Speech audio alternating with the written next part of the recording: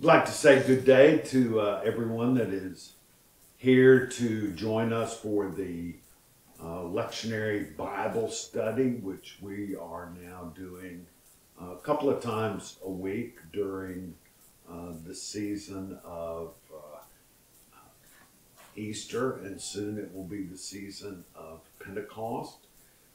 We are still in a lockdown situation, and there are many people that I run into around town as I'm going to the grocery store getting gasoline that ask me if we're meeting on Sundays yet. And of course the answer is no.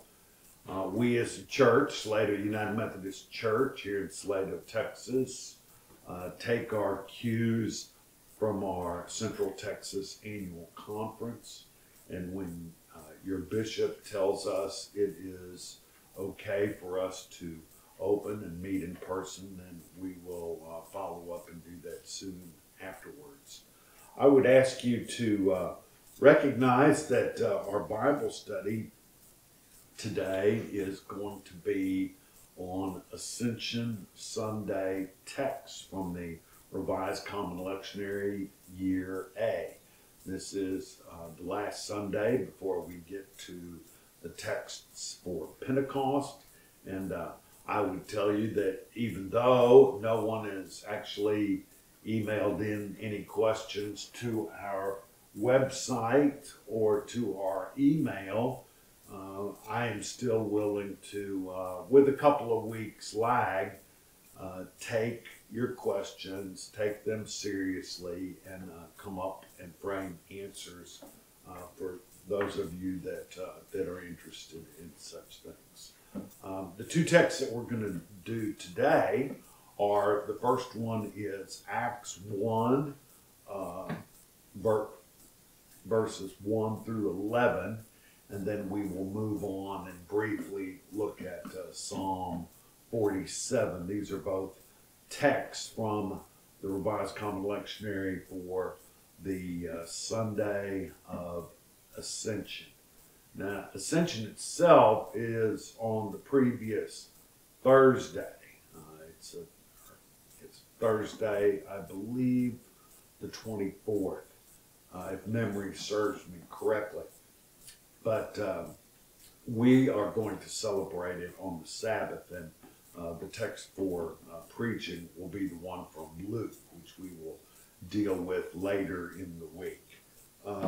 I would say that if I was going to give a title to today's lesson from the book of Acts, the first lesson, as we remember during the season of Easter, and of course Ascension is included in the season of Easter. We do not have any Hebrew scripture texts, or what some people call the Old Testament texts. Of course, we always have the Psalm, but the Old Testament text, Genesis, Exodus, Leviticus, 1st, 2nd Samuel, the prophets, and so forth, we don't have those texts during Easter because we use the book of Acts as a history book to replace those Hebrew scripture texts.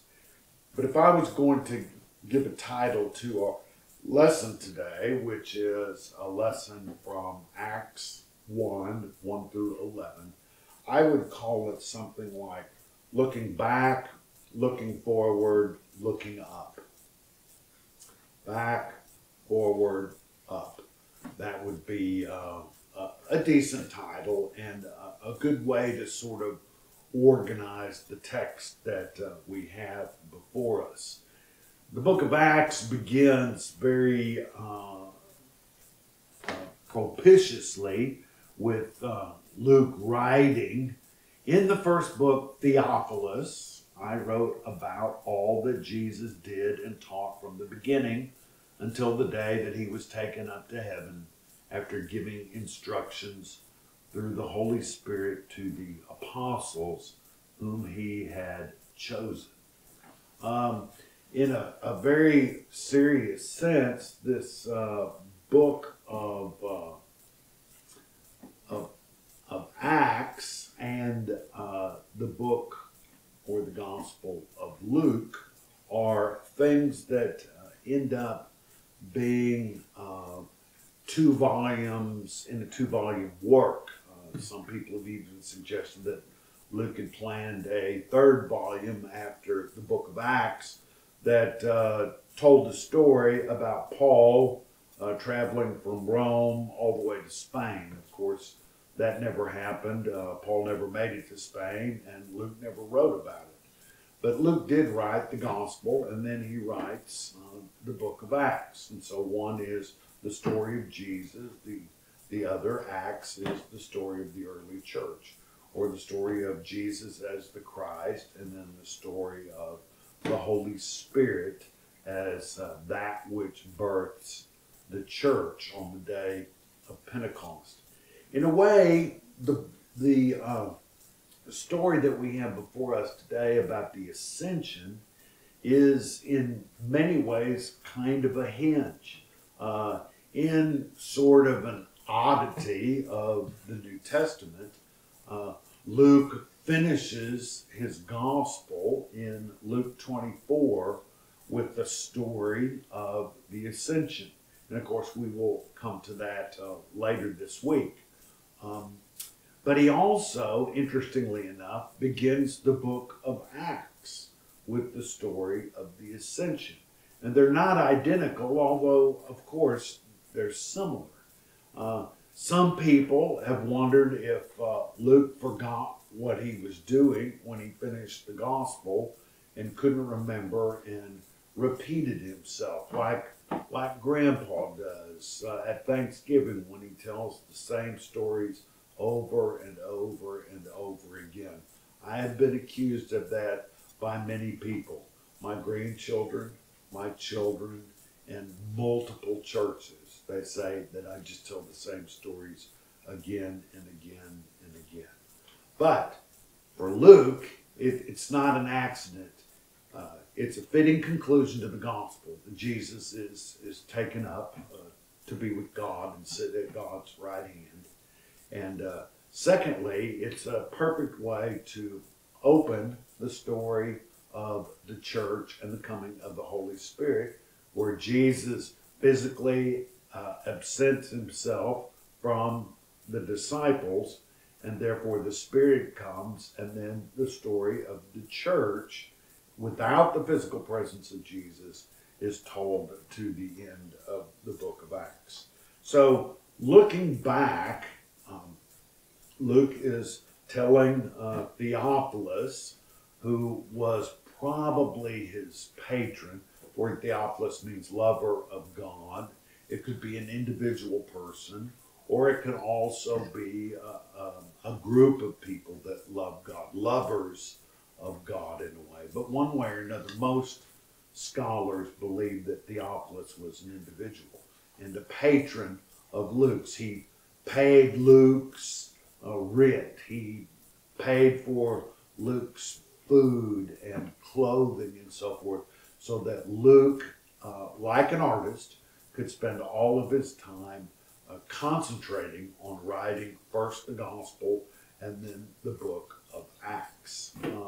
Michelangelo, when he painted the Sistine Chapel, which took him over 2 years, was a person that had a patron that just happened to be the Pope.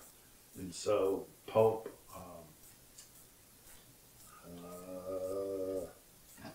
I can't remember. I remember the Pope that followed. Oh, Pope Julius was the one that spent much money and time keeping Michelangelo fed and clothed so he could do this work. The Pope after Julius, of course, was Pope Clement. And many of the popes turned out to be patrons for many of the artists, painters, sculptors, and so forth. And so the Gospel of Luke and the book of Acts were written by Luke, who probably had a patron in this individual person named Theophilus.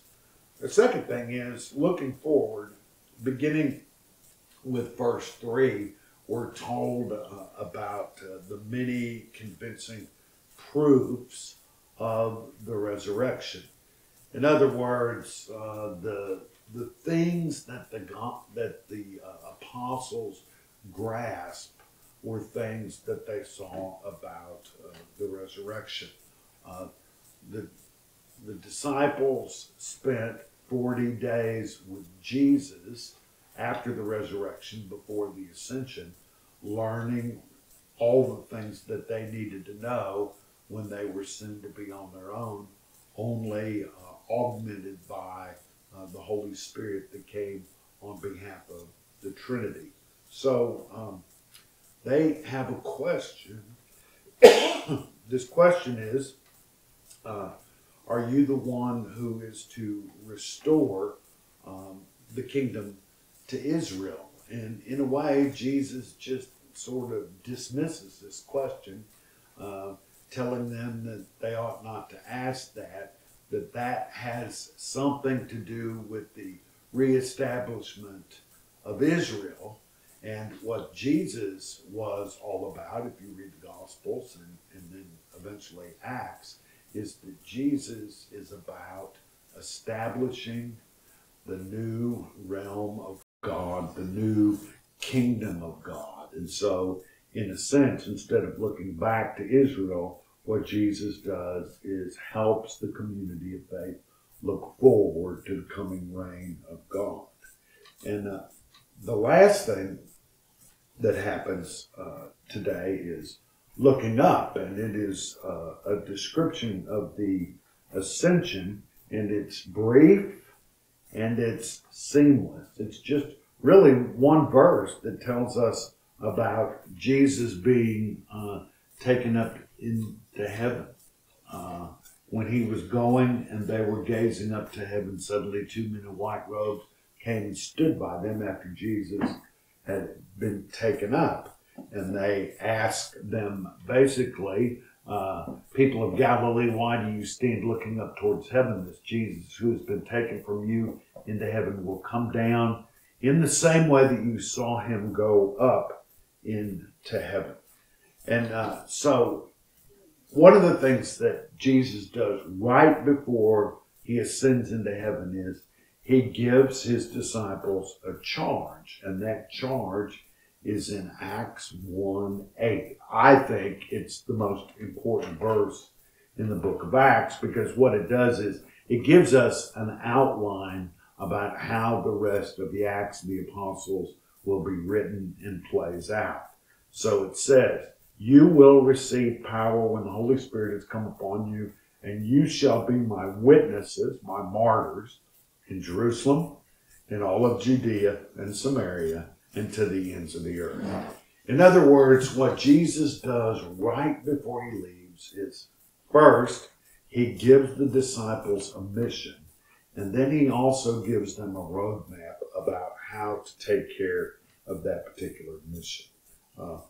The ascension really inaugurates the coming of the Holy Spirit and the mission to which the disciples have been asked to undertake.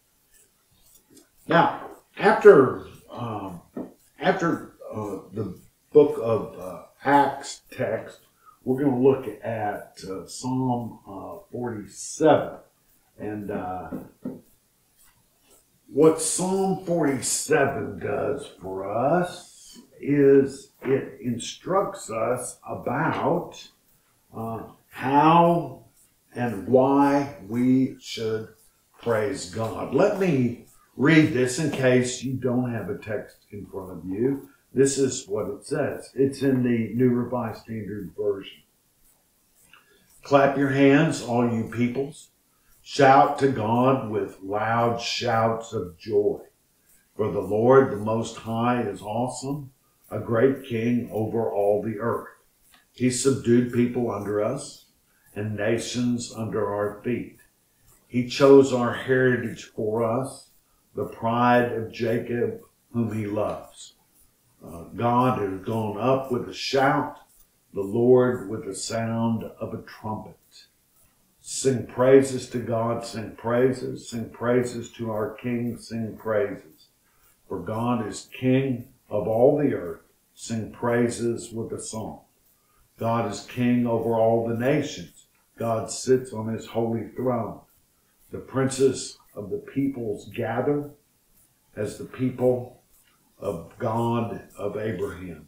For the shield of the earth belongs to God. He is highly exalted. In some ways, I suppose you could say that this is a fairly straightforward and fairly simple psalm that we have, number 47. It really summons all people. It not only summons the Hebrew people, and of course the Psalms was their hymn book, but it also suggests that God is king over the nations. And that word nations can also be translated Gentiles. And so what this means is that this psalm says that God, or Yahweh, is sovereign over all people everywhere. Hebrews, Gentiles, and that's pretty much it. So, what are these people that are summoned to sit under the feet of this sovereign authority of Yahweh to do? They are to worship. And they worship by shouting, by clapping their hands, by singing hymns and psalms. And there are a good number of psalms that encourage people to worship and to praise God in one way or another. Israel exists to serve God, not God exists to serve Israel.